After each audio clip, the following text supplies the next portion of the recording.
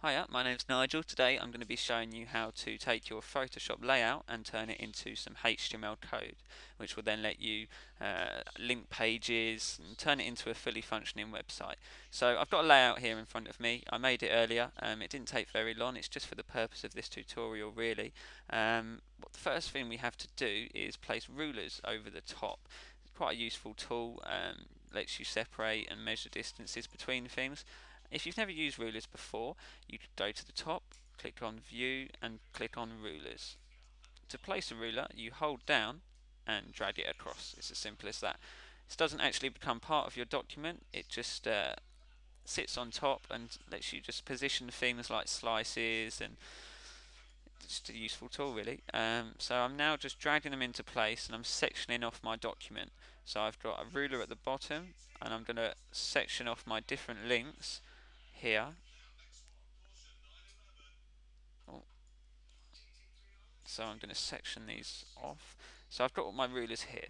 Now, to turn your document into HTML code, you need to slice it up to make it functioning. What this means is you make a part of this document a little image. So, for example, I'll make home into an individual image, which will then link it to another page.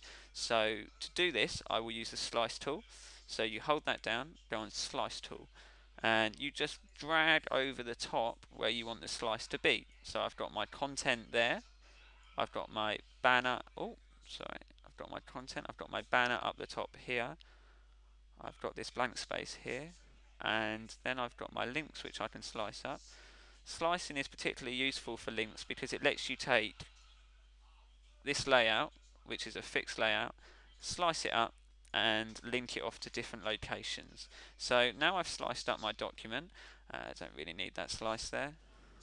And don't really need that one there either. We just want one big one up the top. So now I've sliced off my document and I'm playing again. I can now save for web. This will turn your document into code and let you link off to pages, write HTML over the top, CSS, all sorts of things. Just basically turn it into a functioning website.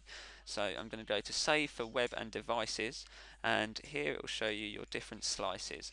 There's lots of options at the side. The only one you should really concern yourself with is the format.